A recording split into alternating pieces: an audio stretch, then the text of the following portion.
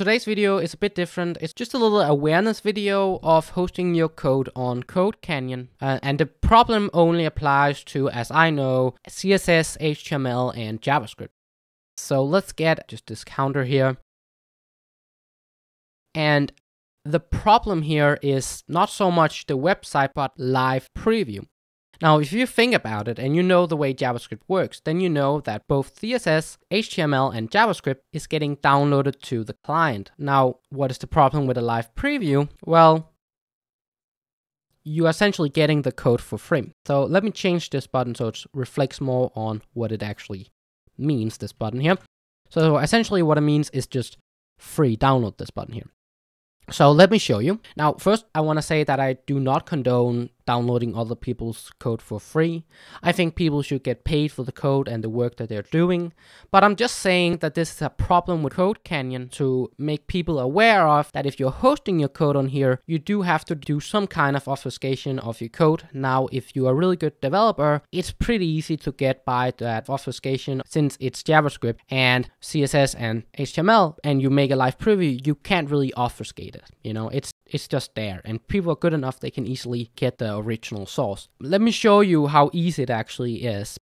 So head on to source, and all the way down at the bottom, there's this preview-frame. Click on here, click again, and then you have this files, which is the project files. You would probably also get some documentation and some support if you didn't steal the code, but you know, HTML code and CSS code and JavaScript code doesn't really need so much of an explanation. It is pretty easy. And you can see all of the code is just here. Pretty easy. You can get all of it here, and you can see all of the things are here.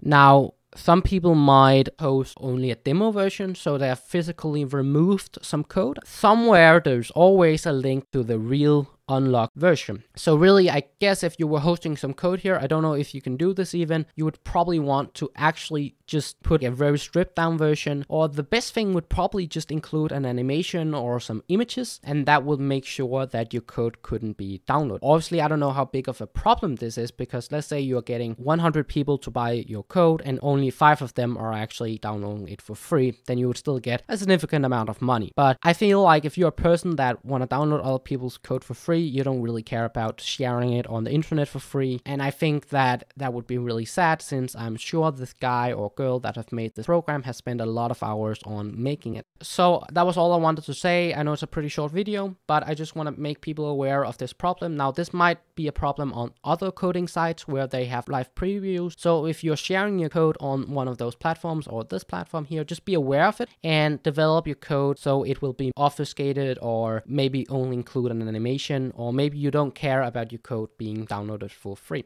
So if you like this video, hit the thumbs up button and the subscribe button. If you want to see more of my videos, I have included 2 videos right here. And hopefully see you in the next one.